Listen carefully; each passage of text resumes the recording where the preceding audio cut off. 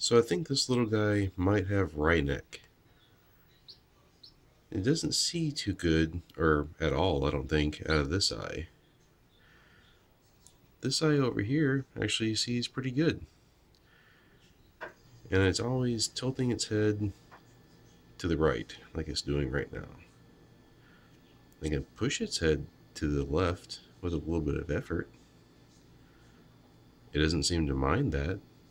It doesn't seem to be in any pain. In fact, I can even make it go to sleep with its head in this position. But I kind of have to force it and massage it and stroke it and tell it it'll be okay before it lays down and goes to sleep like that. It's not too stable on its feet.